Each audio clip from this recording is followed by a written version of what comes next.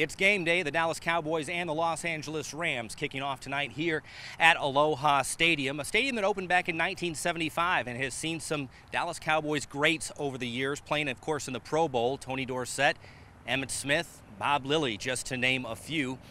But this game, it is expected to be the biggest moneymaker in the history of the stadium. The previous biggest moneymaker came in November when Bruno Mars returned home and sold out 3 straight concerts here at Aloha Stadium.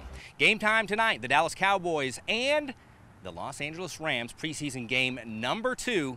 Enjoy the game. For Silver Star Nation, I'm Tobin McDuff here in Honolulu.